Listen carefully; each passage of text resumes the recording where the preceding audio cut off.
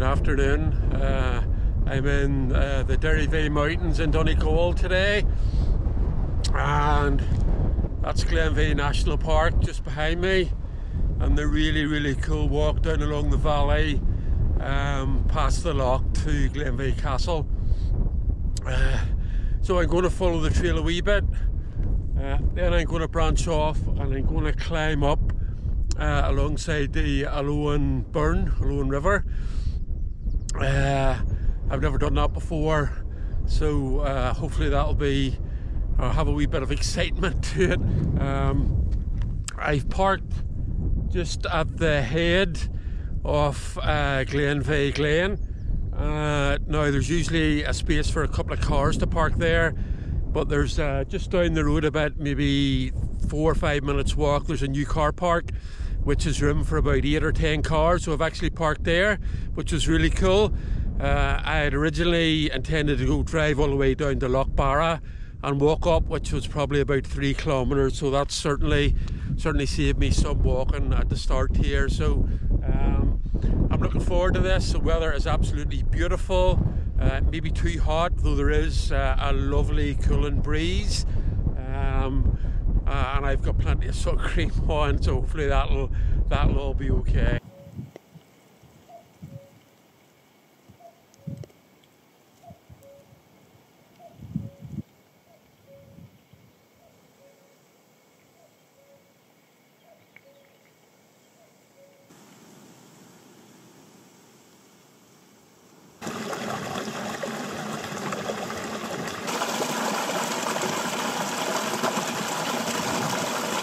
Before I get to the burn and the waterfalls of this river to cross, really easy today.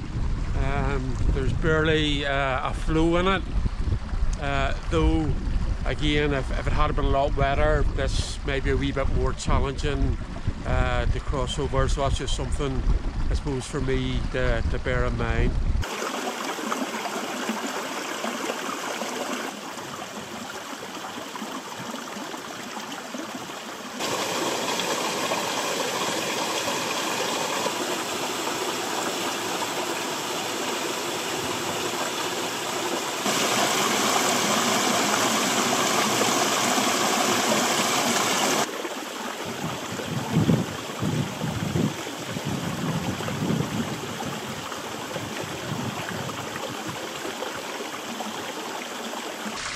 Because there's so little water, I'm having the absolute thrill and luxury of scrambling up along the riverbed and the rocks here of the burn. Absolutely fantastic. And it's actually sort of a wee bit of shade as well in here, and there's willow, there's Mountain Ash, there's Mountain Oak and holly trees growing in here, and it's just absolutely beautiful to be scrambling up here. Absolutely fantastic, and I don't know what's to come, so I'm heading up there. I'm not sure what way it goes after that, but I'll climb up and see.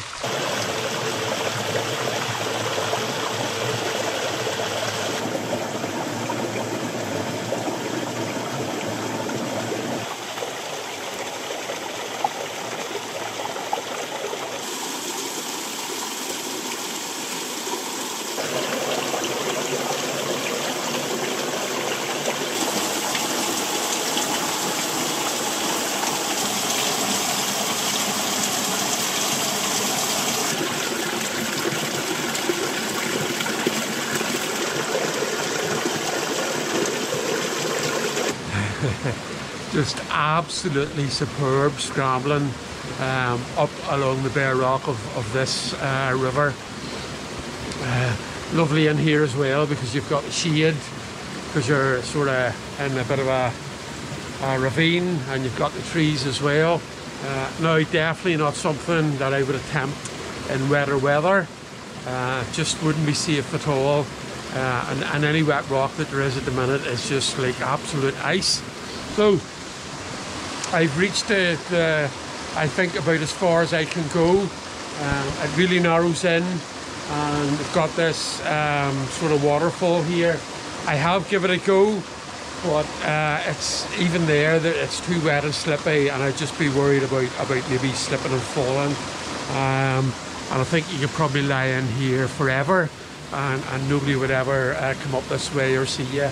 So I think I've got my money's worth out of scrambling up here. So I'll go back down a wee bit and just go up the side of the gorge here to get me up further on the hill.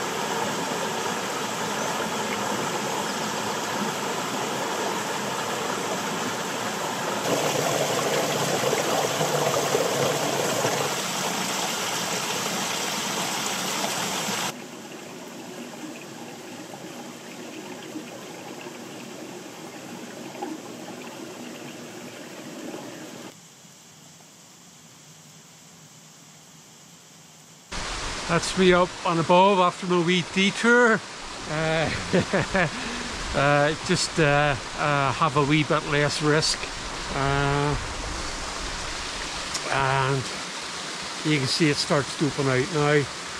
I suppose just a bit of a credit that I actually spied the walk up alongside this river and the waterfalls in Adrian Hendroff's book. I think it's Donegal, Sligo and Leitrim, a walk guide, because I had sort of been poring over a few different guidebooks, just to give me a wee bit of inspiration. And you know what, this has really paid off so far. Now his walk went to the summit of Dooish, and that's certainly my plan. I wild camped on Dooish a long time ago. And the plan is to wild camp up on the summit again this evening, so hopefully that'll all pan out for me.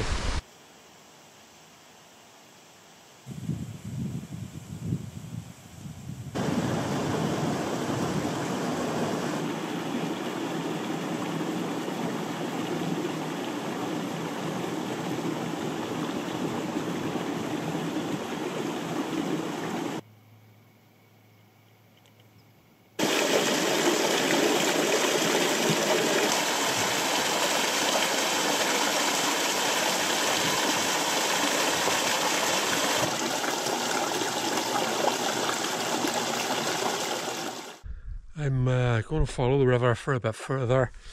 I'm actually needing to go up there. So that's Donegal Mountain, 486 metres. So there's a gentler gradient sort of going up that way, but I just think it'll be cool to follow the river. And then there's a wee bit of a maybe steeper climb just from the col up there. And in the distance I can see Donegal.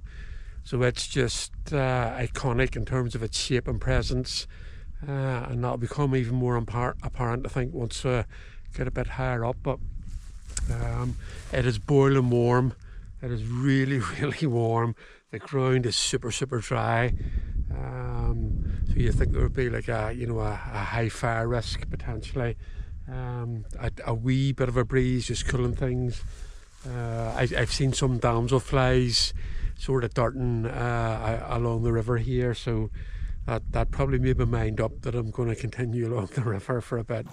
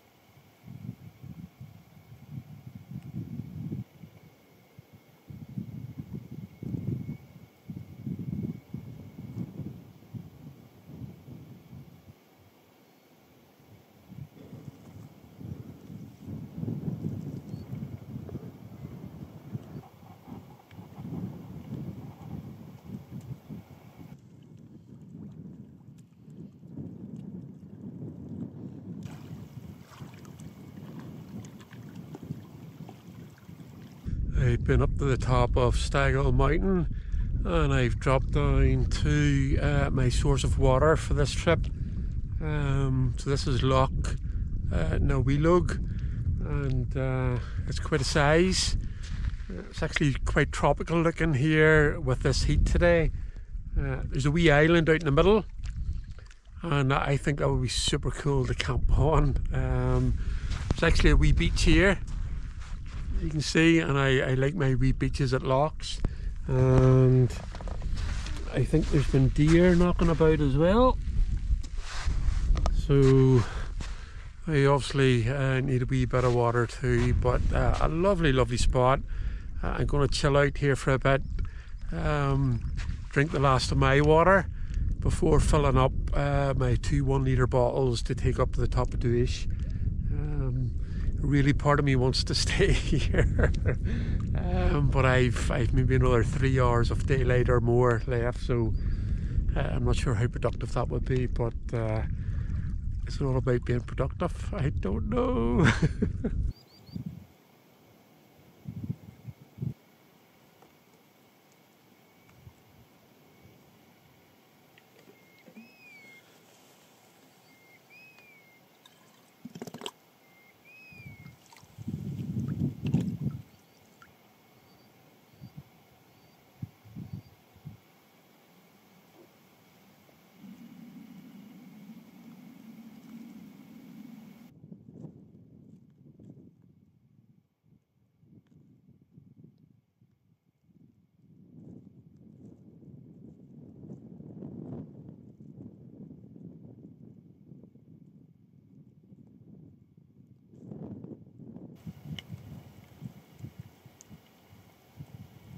It's nearly 7:30.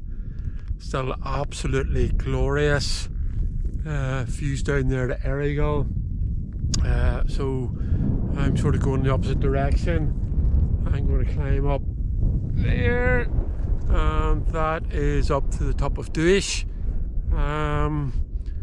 Hopefully maybe an hour and a half will have me up there, so about 9 o'clock, which will leave me plenty of time to get sorted and chill out before it gets dark.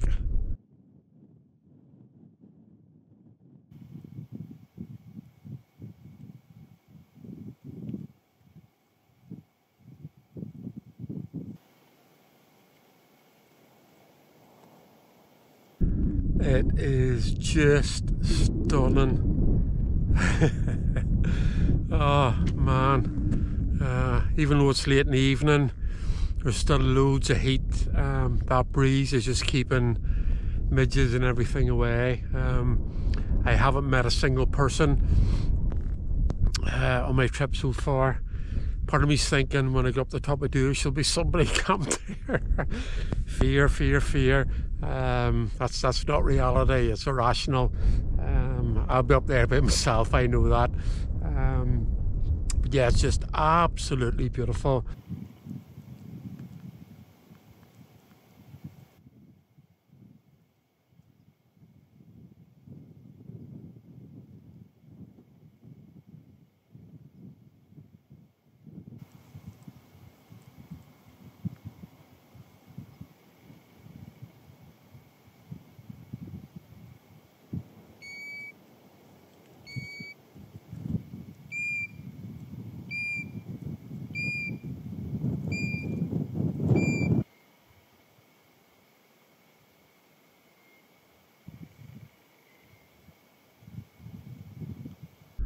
Nearly there at the top of Dooish. I won't far off that 9 o'clock prediction, but just look at the light shining down there in Loch Altan. Absolutely beautiful.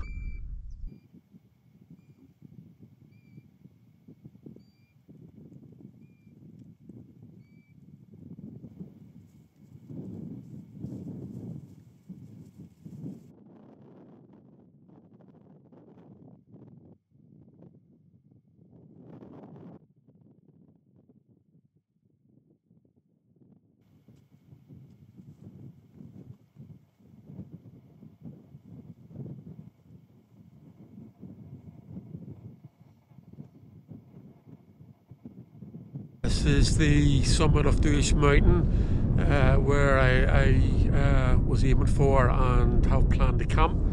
Now, the last time I was here, I bivvied just actually at this exact spot, so I had to bivvy on this fairly level slab of rock, but there's a keen wee sort of northerly or northeasterly breeze coming here, so I don't fancy that.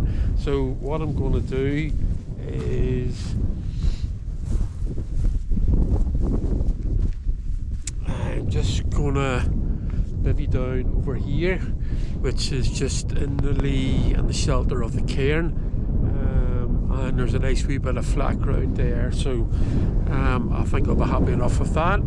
And again, it's just an absolutely fantastic, stunning evening, and there's only me and a few sheep about, which doesn't really surprise me. It is a Sunday, and I haven't seen a person up here, but that's this side of the Derryvees for you. So it's after 9, I'm fairly hungry, the jacket's on, so even though the sun's still there, there's absolutely no heat left in it. It's done for today, and I can feel it cooling down, so time to get sorted.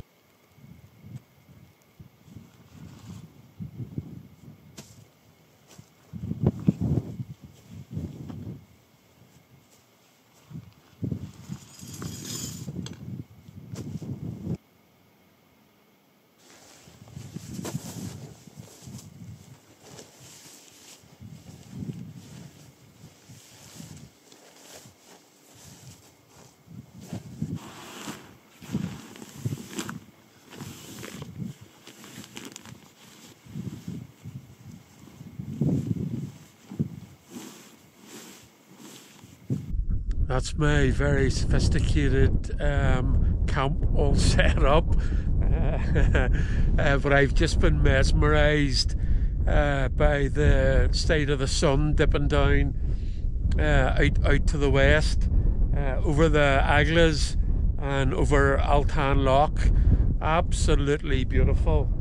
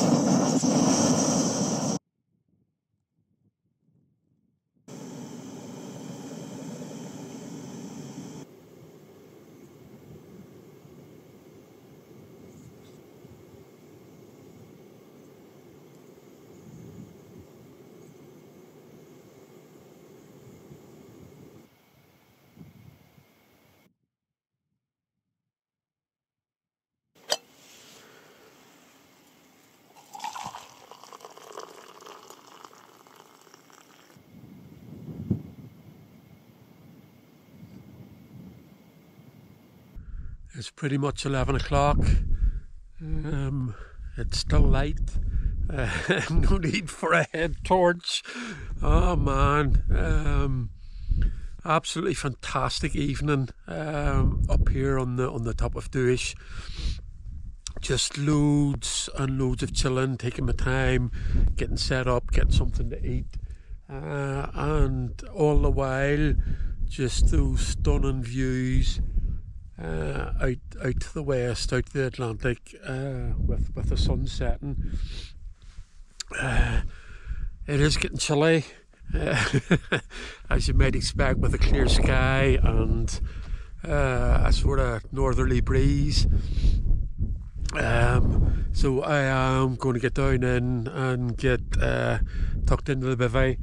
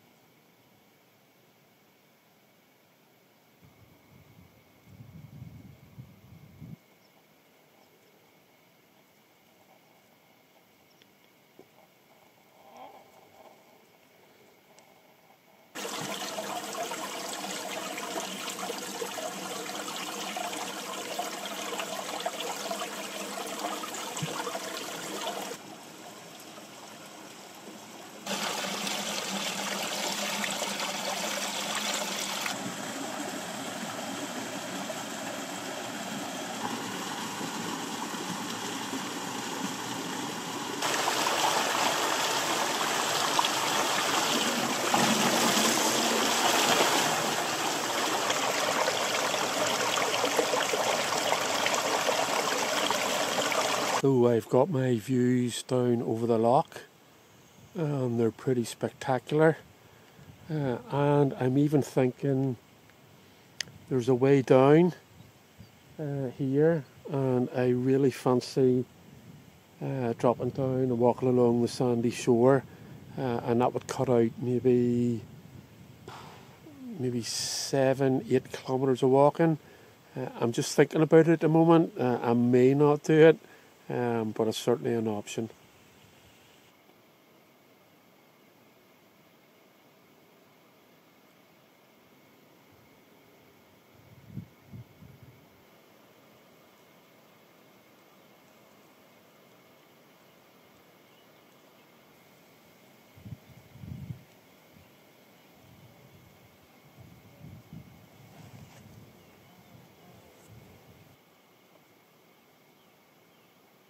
You know what? I think I'm happy enough with getting that view, and I'll probably drop down just straight off the hill here the way I thought.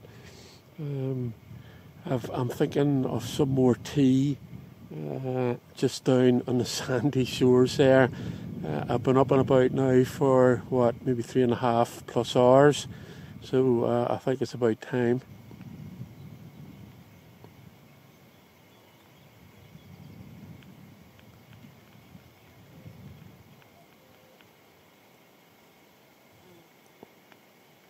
This is not easy going at all. Really rough ground, long tussocky grass, very easy to lose footing.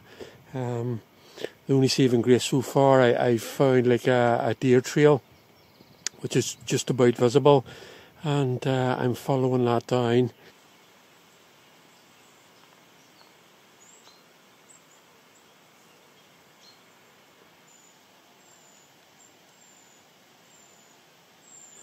So, nearly down. I'm in the shelter of this bit of old oak forest here. So the temperature has just dropped way down with the shelter of the sun. So that was tough coming down there. Lots of care required. And if I hadn't found that sheep trail, it would have took me even longer and even more care. So looking forward to this cup of tea at the bottom.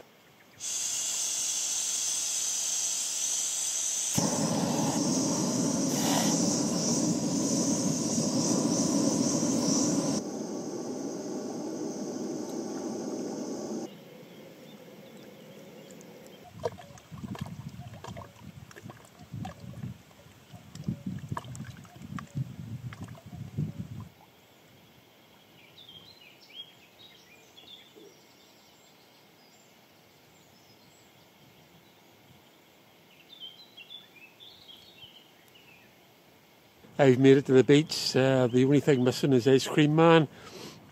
And my only regret of dropping down and not going and following the track up through the valley was that I could have got maybe something to eat or a nice lolly or an ice cream at the castle.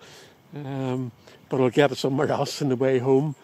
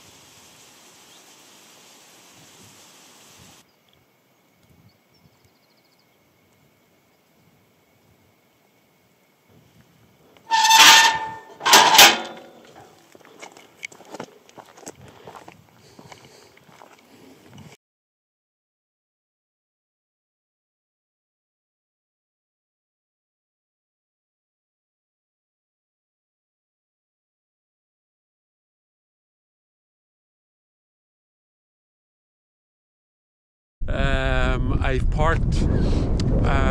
Oh.